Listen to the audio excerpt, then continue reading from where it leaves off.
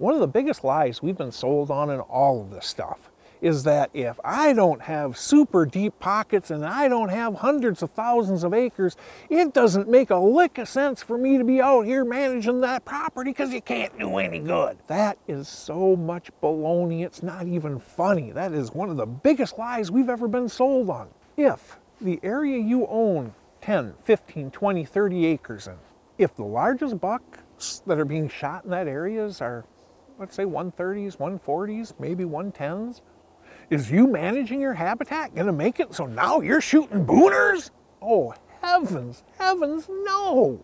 Absolutely not. But most people that have that 5, 10, 15, 20, 25, 30, 40 acres, they don't have a surplus of deer to begin with.